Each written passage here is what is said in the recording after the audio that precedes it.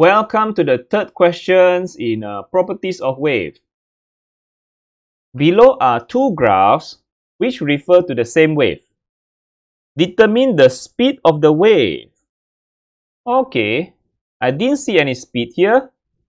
How to find out the speed of the wave? And also the wave equation. Okay, good. First of all, we must understand this graph. What information can we extract from these two graphs?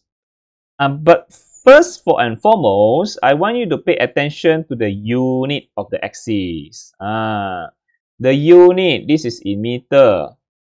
This one is in millisecond. Okay, what happened to the brush? Become smaller. Okay, this one is millimeter. This one is meter.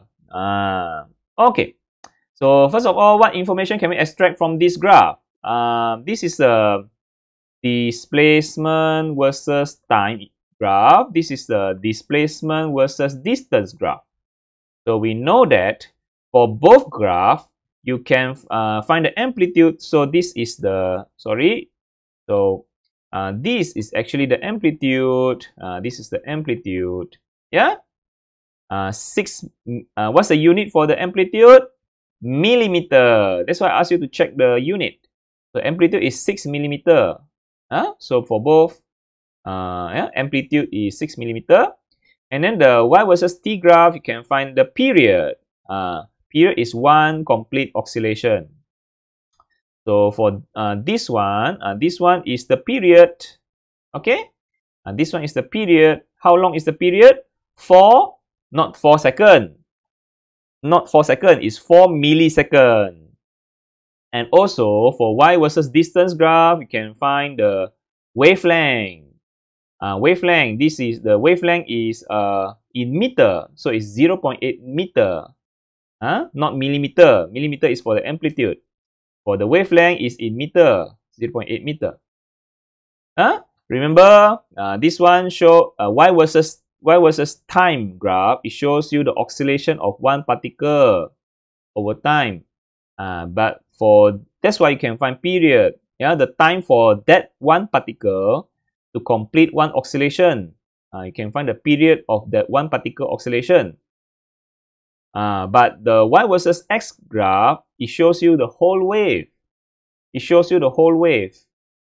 It shows you the whole wave. That's why you can get the wavelength of the whole wave, because you can see the whole wave profile, which has many particles. Okay, just want you to understand. So once I want to get the speed, very easy, because once I got the period, I can find frequency, which is 1 over period, isn't it? Once I have frequency and wavelength, I can just use the formula F lambda. Speed of the wave is V equal to F lambda. So F times lambda, I get the V, isn't it? So okay, let us do it. What's the speed of the wave? So first of all, my period I get from the graph is 4 milliseconds. The unit is so important. I put it red color. 4 milliseconds. And then the wavelength I extract from the graph is 0.8. What's the unit? Meter. Okay, meter. Good. Unit is meter. Now, yeah, I want to find the frequency. What's the frequency of from the period I can get? Remember, it is 4 milliseconds. So we must change to SI unit. Milli is exponent negative 3. Exponent negative 3. So the answer is 250 hertz. That is the this hertz actually is because this one you change to the time period you already change to second, because you already the milli you change to exponent negative 3. So the unit now is second. So your frequency is actually per second. Per second. So per second actually is hertz. The same meaning, yeah? Per second actually is hertz. And then I have the lambda in meter. So now I can find the wave speed. V equal to F lambda. Okay? Which is 250 per second. Yeah, that is a frequency multiplied by the lambda, which is 0.8 meter. The lambda is in meter, isn't it? Yeah, lambda is in meter. Lambda is in meter. So, what's my answer? Yeah, 200 meter per second. Meter per second. So, I always be careful with the unit. The unit, don't ever put millisecond. You never change to second, then it's wrong. You must change to SI unit. Then only you get the correct answer. That's the speed of the wave. Okay, now the next one, it asks for the wave equation. Assuming the wave is moving in the negative OX direction. Okay, what is actually negative OX direction? Okay, negative OX means negative X direction. What is mean by negative X direction? It means to the left. The wave is traveling in negative X direction. Negative X direction means to the left. To the left means positive KX. You put positive. To the left, to the left is positive KX, the formula. Okay. So use the general formula. But first of all, we know is positive KX. Now, okay, we must find the amplitude. We have the amplitude, which is 6 millimeter. Okay, write it down. My amplitude is 6 millimeter. Be careful with the unit. You must change to SI unit. Yeah, amplitude is 6 millimeter, so it is 6. Change to SI unit. Because in here amplitude is follow displacement millimeter. So it's 6 millimeter. So it's change to SI unit. Negative. Sorry, yeah.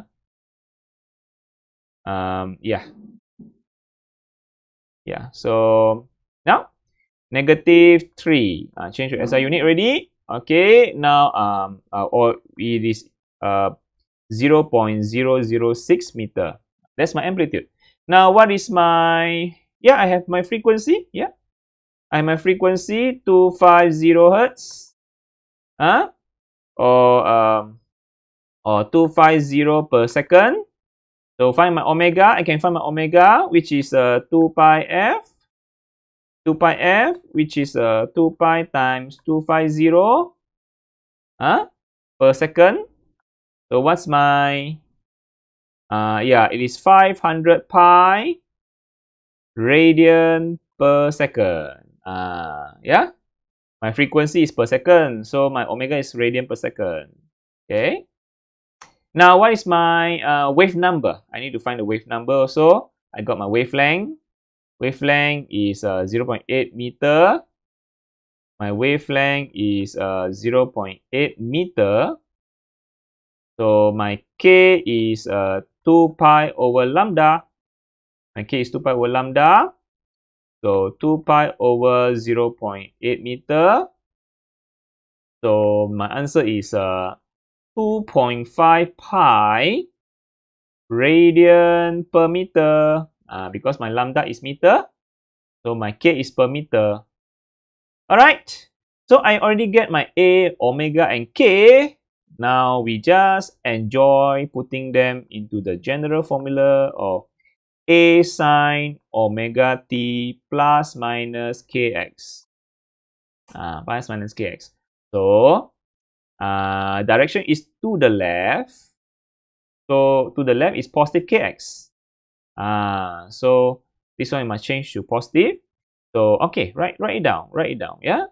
So y equal to my this is 0.006 amplitude meter sine my omega is 500 pi t, and then put positive and negative. Positive kx. Positive kx because to the left. To the left is positive kx, and then my k is 2.5 pi x.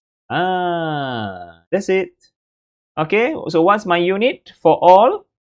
So just now I get my, already changed to SI unit. That's why I have no worry. My amplitude already changed to meter. so my y is in meter. I already changed the omega. I already changed to the omega to radian per second. So my omega is per second.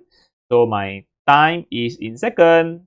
And then my wavelength is meter. My k is per meter.